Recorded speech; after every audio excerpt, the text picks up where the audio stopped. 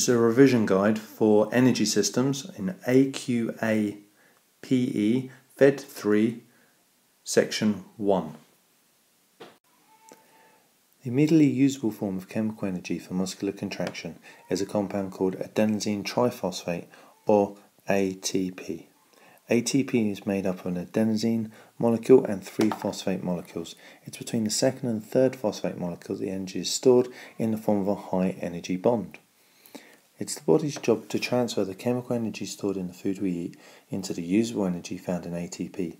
Energy is released when ATP is broken down, and energy is required to resynthesize it.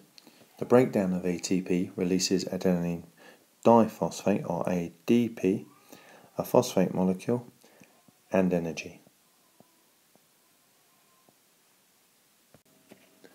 The muscles have sufficient ATP available for very short bursts of high intensity activity, less than 2 seconds.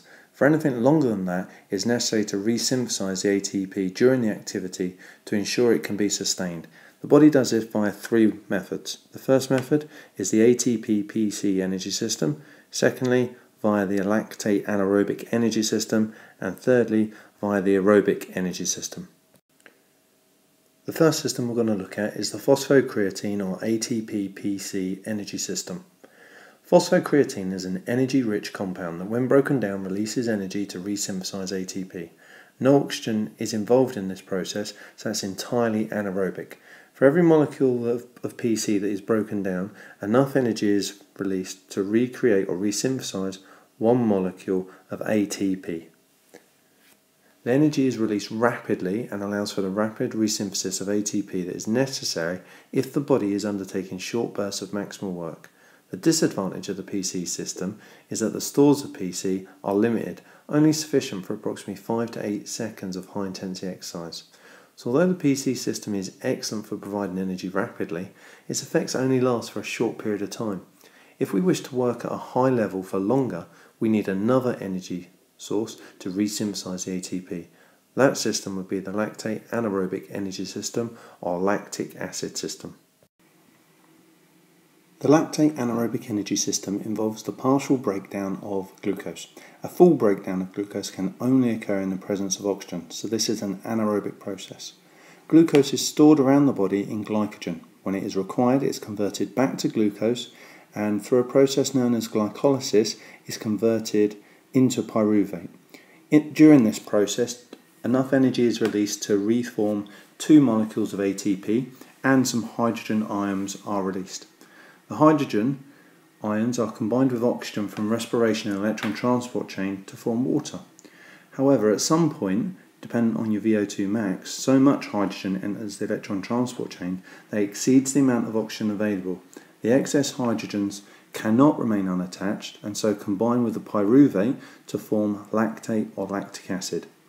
The lactate anaerobic energy system does not resynthesize ATP as rapidly as the ATP-PC system because there are more chemical processes involved, but it's still very quick and can enable the body to engage in maximal or high intensity work for a period of time. It is much quicker than the aerobic energy system.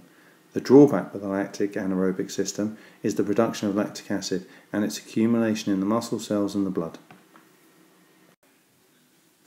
During exercise, the complete breakdown of glucose to provide energy for ATP resynthesis is possible, provided that the supply of oxygen to the muscles can be maintained.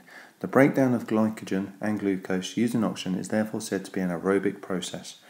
The initial stage of the breakdown of glucose is called glycolysis and produces a chemical called pyruvic acid or pyruvate. During this process, 2 molecules of ATP are reproduced.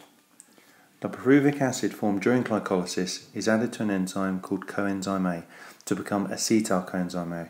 This is allowed to enter the next stage in the aerobic breakdown, which occurs within the mitochondria and is known as the Krebs cycle. The Krebs cycle consists of a series of 8 enzyme-driven reactions that oxidize acetyl coenzyme A to carbon dioxide. There are also enough energy produced to resynthesize 2 molecules of ATP and hydrogen ions are released. The hydrogen atoms that are part of acetyl coenzyme A are transferred to chemicals called hydrogen carriers, which eventually enter the next stage of the aerobic metabolism, the electron transport chain. In this electron transport chain, a series of carrier molecules are involved in the oxidizing of hydrogen contained within the hydrogen carriers, producing water as a byproduct and generating enough energy to resynthesize 34 molecules of ATP, thus giving a grand total of 38 molecules of ATP for the aerobic breakdown of glucose. So a quick recap on the three energy systems, their advantages and disadvantages. Let's start with the ATP system. And the advantages is a fast production and no oxygen is required. Disadvantages, it's very inefficient, only producing enough energy to resynthesize one molecule of ATP for every molecule of PC broken down. There's also a limited store, which means it can only last up to a maximum of 10 seconds. With the lactate system, the advantages are no oxygen is required, and because there's only a few chemical reactions, it's still fairly fast. However, disadvantages, it's still inefficient, only producing enough energy to resynthesize 2 molecules of ATP for every molecule of glucose broken down.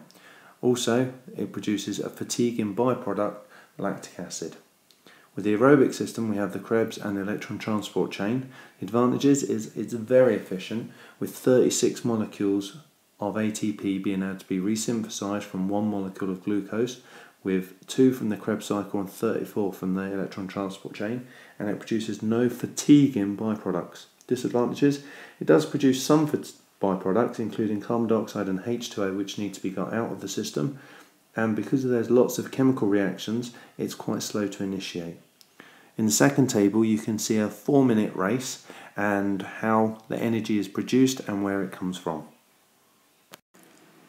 Finally, an exam question from June 2011 based on energy systems. Gymnastic events can last up to 90 seconds. Explain how the majority of energy is provided for these events. This will have 7 marks. Firstly, it's important that we think about the duration of the event, 90 seconds, and then how the majority of the energy is provided. Because it is only 90 seconds, we do not need to talk about the aerobic pathway, so nothing about Krebs or the electron transport chain. The two that we will need to think about will be the ATP PC system and the lactic acid or lactate anaerobic energy system. So from the mark scheme you can see there are 11 ways of getting your 7 marks. The most important bit is this bit at the bottom though.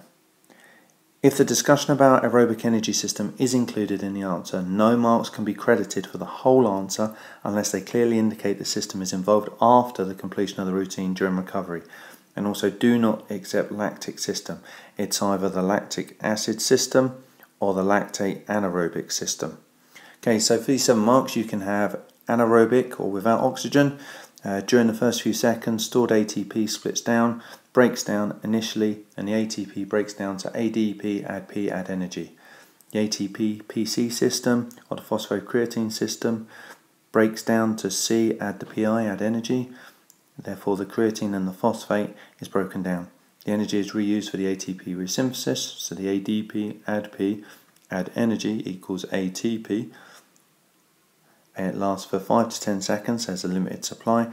The lactic acid system or the lactate anaerobic system then takes over with the partial breakdown of glucose via glycolysis to pyruvate or pyruvic acid, where lactate or lactic acid is formed.